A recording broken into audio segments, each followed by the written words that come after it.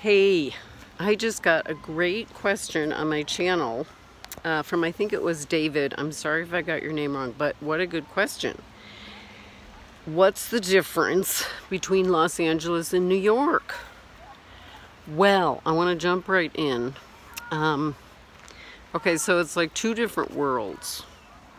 The West Coast and the East Coast. And I'll tell you how. Now, I was born in upstate New York, so I could be a little biased, but I'm going to try and be candid and authentic because there's no reason not to be. So, okay, here goes. See, New York is a whole different culture than Los Angeles. It's not, well, think of it geographically.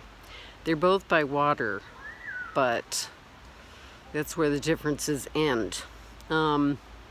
So if you got to go to each city and try it out for yourself. But I found the difference to be, and New York City is one of my favorite cities in the whole world. And as you know, lots of them I've visited, and some of them I lived in.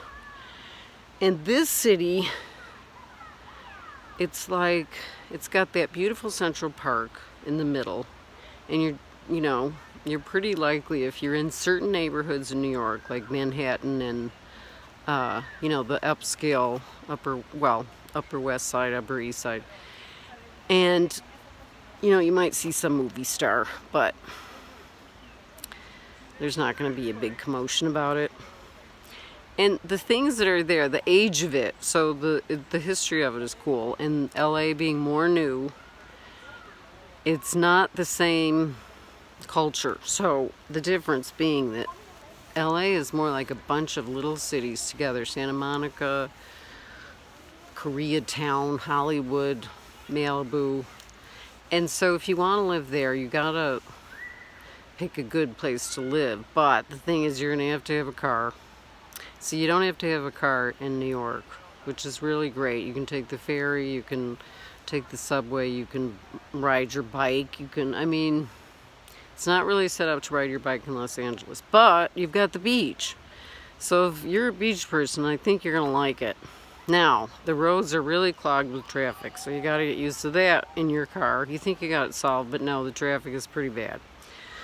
And I haven't even been in it for some years now driving, but you gotta prepare yourself. So in that regard, New York is more livable because you don't have to have this big machine that you have to pay a college education for the year to park your car in Manhattan. So, prices are both high for both cities. And the people are really different, I gotta say. There's an entertainment, there's lots of money in both places, so you are gonna have economic opportunity, but the thing is, it comes at a price, the high cost of the housing and having a car there, but fashion industry, entertainment in LA, the biggest Jewish group of people outside of Israel. I think New York is second.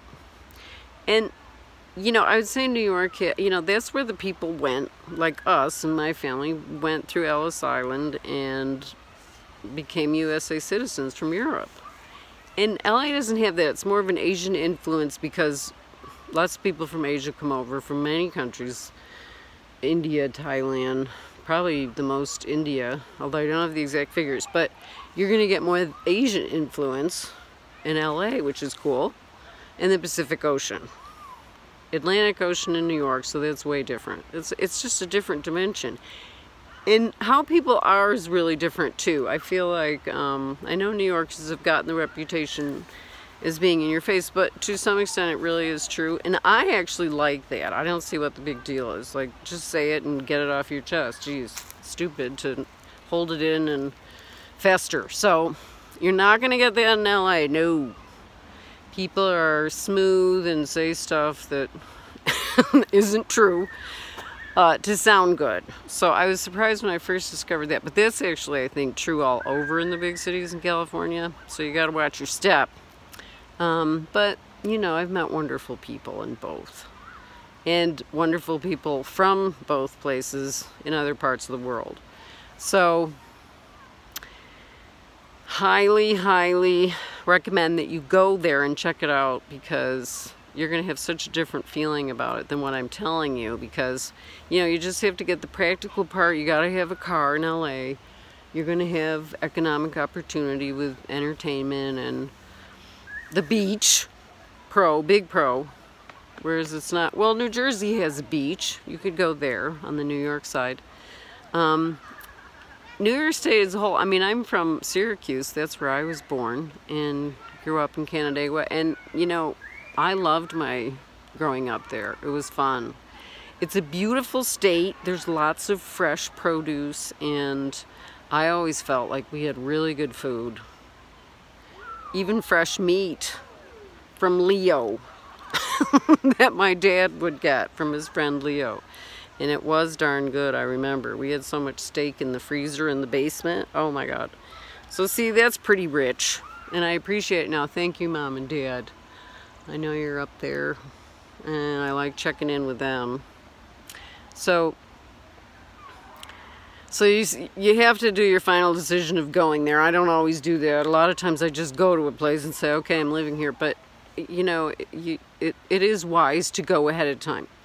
So just think of it like LA being the newer, New York being the older, but there's benefits of both of those. Because it brings in, like, the music scene in LA. Wow, it's really good. Lots of free stuff, you know. So I know a little bit about the one just in the summer in Central Park, and I don't know if there's probably a lot of free stuff in New York too. So that Central Park is really amazing in the middle of Manhattan. I think that place is incredible. So you do have that park in the middle of the big city, just like this. You know, I'm in Lithia Park in the middle of Ashland. 20,000 people, and happy to be here. So I hope that helps, and please ask questions if you have specific about New York or Los Angeles, and let me know, okay, down below. So thanks for your request, and I just love that you guys are coming in and talking to me and watching the videos, and we're having a good time. So I'll see you in the next video. Thanks for watching.